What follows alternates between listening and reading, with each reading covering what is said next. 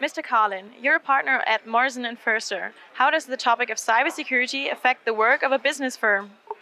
So each day we're working with clients to help advise them in order to not just comply with law, but how to think about protecting themselves from cyber-related risk in a way that fits with their corporate governance in a world of ever-increasing threat.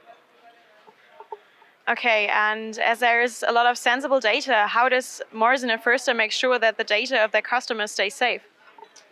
So for us, we're working often with the companies so that they can ensure that their data stays safe.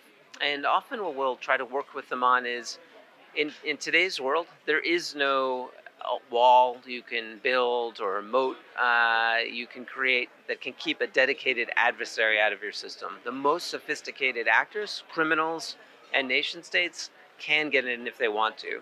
So that means focusing on incident response. What do you do when the worst happens? How can you set up your systems so that if a bad guy gets in, they don't know where the most valuable data resides? And also, how can you respond not just to a particular cyber incident, but how can you think ahead and invest in areas where you can be resilient so that if key systems are not working, you can still get out your most important products?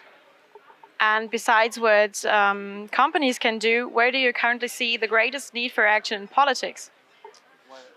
In two areas. One would be that the world cannot continue to be one where you just need to protect yourself and that the bad guys can do what they do with no consequence. So number one would be creating consequences for the criminals and others who are attacking private companies day in, day out, and that means working together across country boundaries to do enforcement. And number two would be to incentivize the building of security on the front end with many of the products that the companies are using. So to incentivize security by design.